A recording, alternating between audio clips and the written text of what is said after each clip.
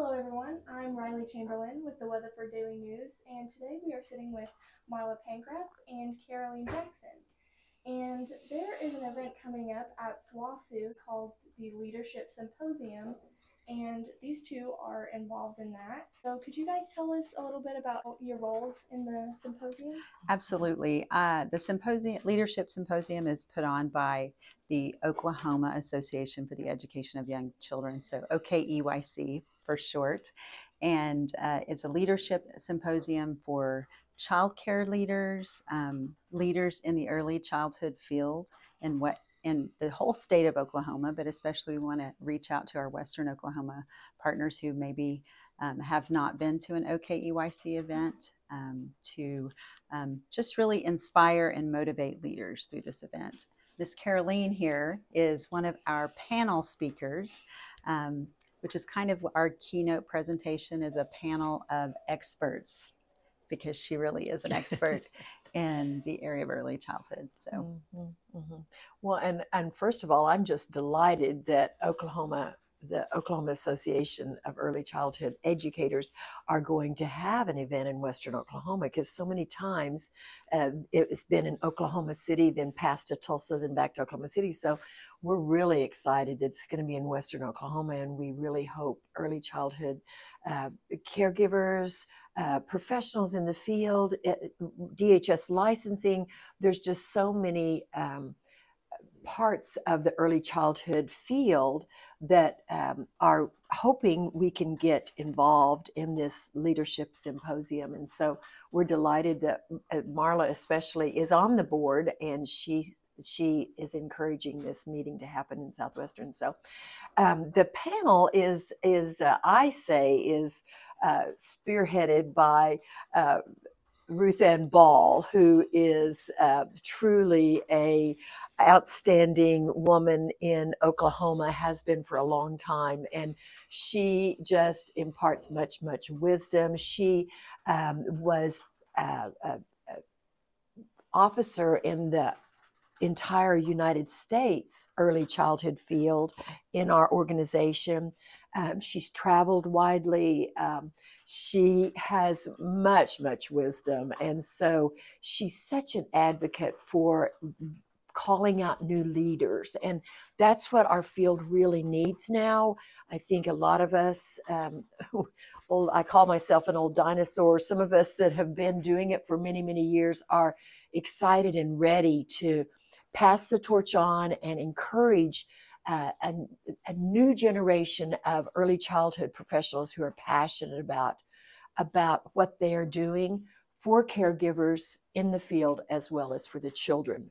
Obviously the children first, but the other people that are making a difference. And we need people to really get involved and have a passion and see. I always think it's important to see things that are doing well and join that, and see who are the movers and shakers and who are the policy makers. And down through my career, I found those people and found a way to get on certain committees at the state level, whatever. We just have to let our voice be heard for young children all across the state, all across the nation, but we want to start with Western Oklahoma. Absolutely. How have you seen the OKAEYC? How have you seen that kind of impact leaders or aspiring leaders in Oklahoma?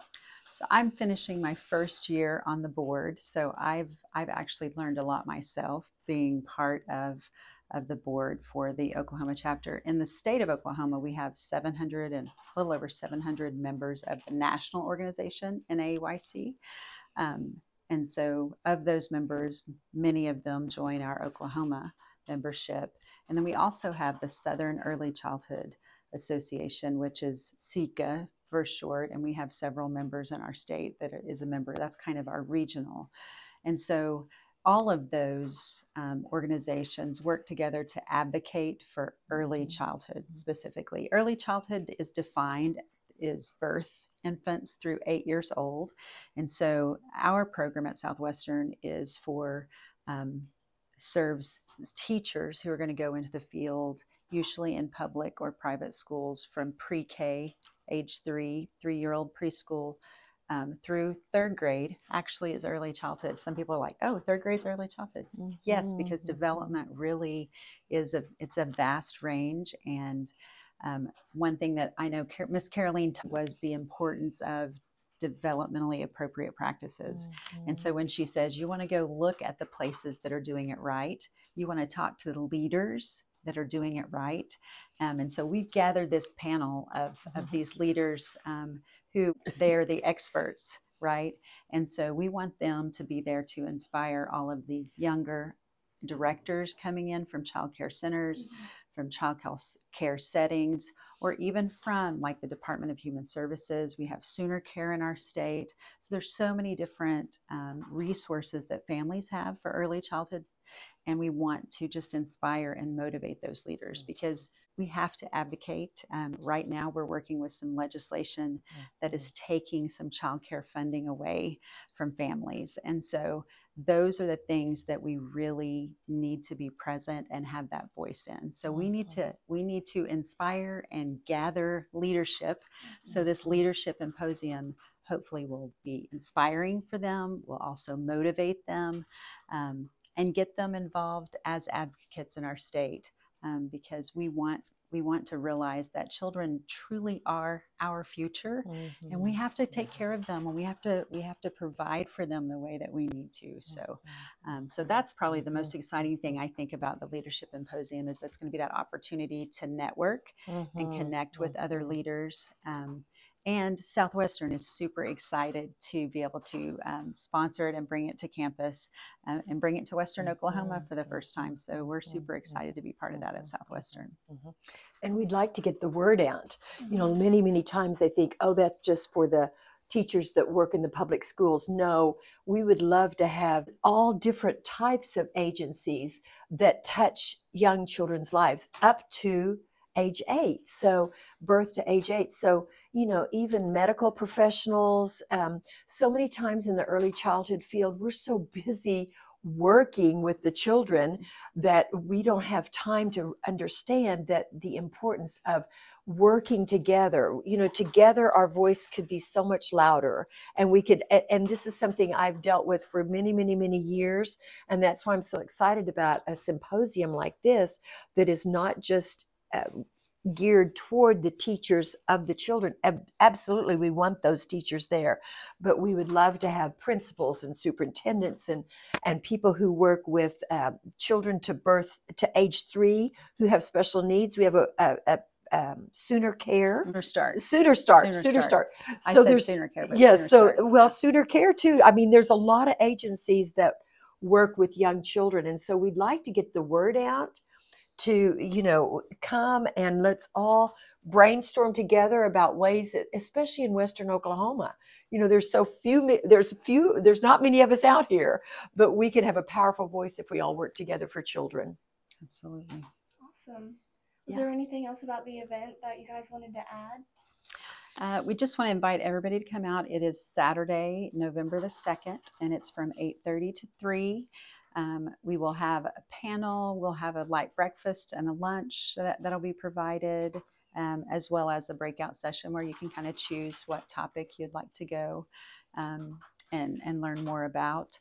So we just want to invite everybody that is connected with children 0 to 8, and specifically directors of child care centers, because we know that leadership position. I was blessed to be a principal here in town at Burcham Elementary, which is our early childhood center for years. But it's so important that we connect with each other and that we as leaders not only advocate for early childhood, but also inspire and take care of the caregivers and the teachers that we're leading, right? So we have to take care of those people. And I have lots of my students at SWASU that work in our child care settings here in town.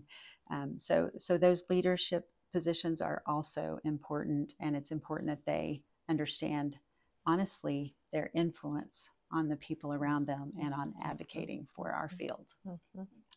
Yeah.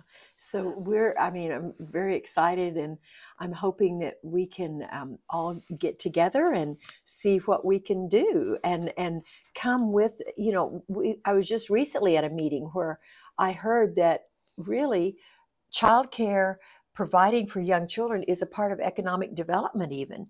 If we want to have the workforce, we're going to need to have some kind of childcare. And so really, this meeting would be a great place for people that are involved in economic development even to come, and we'll talk together and work together and see what are some things we can do in Western Oklahoma. What are some things that are going well? Build on that, some new ideas for some new ways to do that. And so I'm excited, and we need to support each other. We really do in the early childhood field, because traditionally we are hard workers, and the pay has not ever been all that great. And so there's a lot of things that we want to look at and address. So the panel consists of, like I said, Ruth Ann, Kelly Ramsey, who is right now a national, she's on the national board for NAEYC. Yes. Jill Soto is going to be there. She's been amazing in working on how to get childcare providers to have the best education. So we know that the more education childcare providers have, the better care they're able to provide for the children. So Jill will be there, myself. I'm trying to think who else. I think did I hit them all? Yeah. I think you mentioned and then of course Ruth Ann. If nothing else, everyone needs to just come and hear Ruth Ann and her many stories, and she's just still going strong. Yeah, that's awesome. Yeah, so we appreciate this opportunity. Absolutely. To share. Absolutely. So Awesome. the more the merrier. Come on and join us for children. Awesome. Well, All right. thank you so much for speaking with me, and thank you all for watching.